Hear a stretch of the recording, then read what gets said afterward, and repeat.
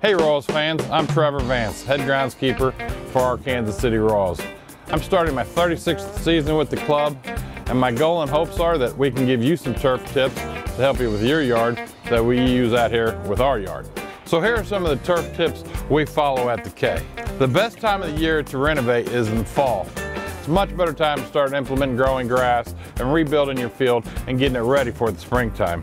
Mow when it's needed, not when it's convenient. A lot of times people just plan on mowing every Friday where it might need to be mowed twice a week, especially in the springtime and the fall when the grass is rapidly growing. Alternate your mowing patterns. Don't constantly mow the same direction. You'll start to rut your yard a little bit and the grass will start to lay in that direction. Use the 1/3 rule.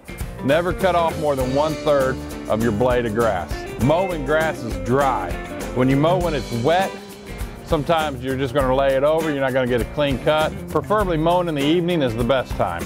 And the best defense against weeds is a dense, healthy stand of grass. All right, so hopefully that helps you with a few turf tips from the K so your yard's ready for the summer and we can make sure this field's ready for when Royals baseball returns.